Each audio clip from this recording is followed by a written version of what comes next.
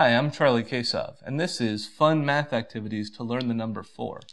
Now, the most fun math activity to learn the number 4 has got to be with treats, right? With candies. We have 1 brownie, 2 brownies, 3 brownies, 4 brownies. Make the student identify and count how many brownies they want, and if there's only 4 brownies out there, you can bet they'll say 4. Now, if you're worried about the student's teeth, or their potential for obesity, you can buy apples and have 4 apples. But because we want fun, we want to go with brownies over apples. So I'm Charlie Kasov, and you've learned a fun way to learn the number 4.